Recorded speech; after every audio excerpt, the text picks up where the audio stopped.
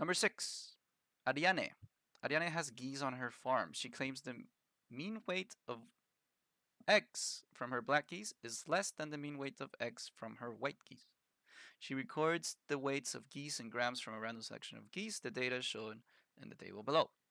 Now, in order to test her claim, right, she performs a t-test at a 10% level of significance, and it is assumed that the weights of the eggs are normally distributed and the samples have equal variances. See? So now we need to state in words the null hypothesis. The null hypothesis, there's a couple ways to approach this.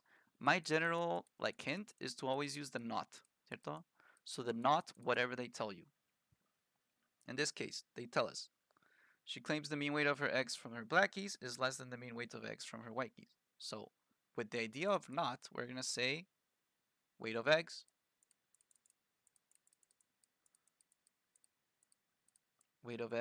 black geese is not. Notice that here it's less than. I'm here putting is not less than the mean weight, probably, yep, weight of eggs from whatever, the white geese, ¿cierto? Alright, that is a lot of blah blah. The biggest intuition it can give you is that, again, for null hypothesis, think of the word not. In this case, we put not before whatever the problem gives us, and the problem gives us is less than, ¿cierto? So yes, we did take this whole thing, and all we did was add the word not. For real, that is that is part A, okay? Cool. Part B, calculate the p-value for this test. Now, here people get a little bit confused and freaked out because p-value sounds kind of weird, ¿cierto? The first couple of things you have to identify is what test are we doing, what's the level of significance, and all that fancy stuff.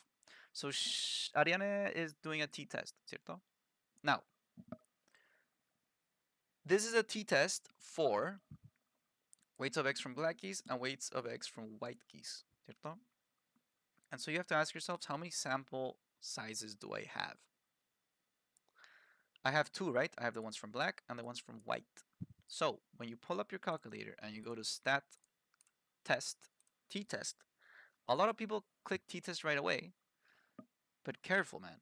This is a two sample t-test. See, so take a moment, think about it, and really approach this slowly, ¿cierto?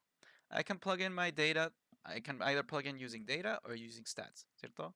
You're almost never going to use stats, so don't worry about it. You're almost always going to use data. So for data, it asks for the lists, frequency lists, if there's any, and this guy here, ¿cierto? Okay, so let's go to data, data edit, and put it to lists. So the first list is going to be it's going to be the black keys, so it's 136, 134, the one on top, of course, 142, 141, 128, 126. For the next one, we got 135. You know what's going on at this point. See? I hope you're all having a wonderful day.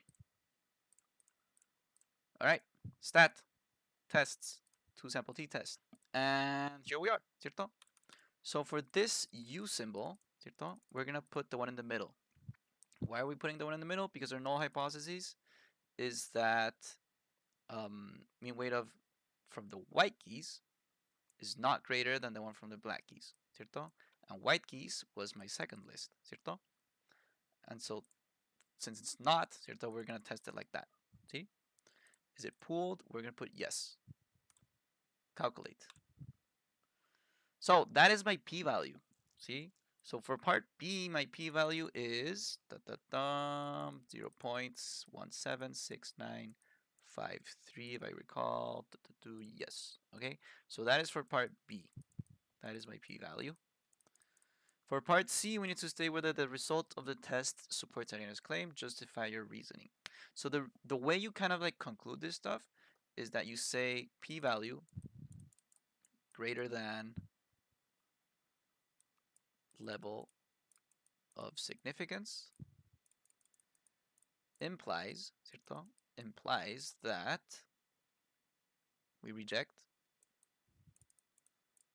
HO which is another way to say not supported by evidence. By evidence.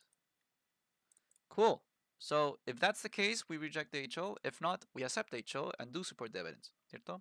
So this is one of the few things you kind of have to memorize. Memorize it like that. See? And so let's see if it's true. My p-value was 0.176953. See? Now, is this greater than or less than what we're about to see? The level of significance. Level of significance, they said, is 10% level of significance. How do I turn 10% into a decimal? I pretty much divide it by 100. ¿Cierto? So 10% is the same as 0.1. See? Another way you can look at it is that 100% is the same as 1. And 50% is the same as 0.50. So if you remember some of these couple key values, ¿cierto? You can figure out any percent as a decimal. See, 10% has to be 0.10. Cool. So is this true? The answer is yes, it's true. So if yes, it's true, we reject HO. Ariane's claim is not supported by the evidence. That is parts A, B, and C.